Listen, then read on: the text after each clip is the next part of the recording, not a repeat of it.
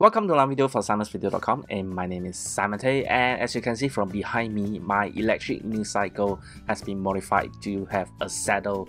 The saddle itself is a seat that allows me to sit on it, but as you can see, I can actually stand on it without any obstructions. That means I can use it as per normal, but if I want to sit, I can actually sit on it and ride it.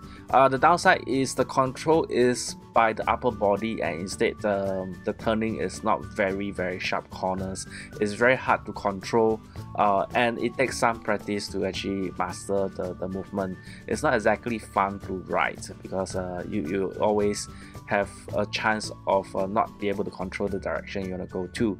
So I like to do further modification to enhance the controllability, and I do not want to have a handle in front, but I'll think of something else later. Right, so basically that's it. Thank you very much and have a nice day. See ya, bye bye.